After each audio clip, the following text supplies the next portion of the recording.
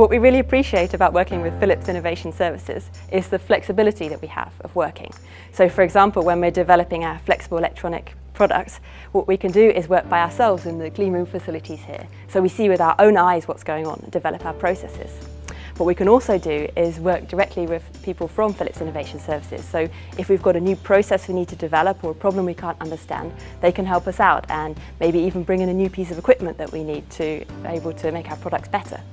And another option we have is to use the experts from the materials analysis. So when we really want to look right inside the sample what's going on, they can help us to understand what's happening.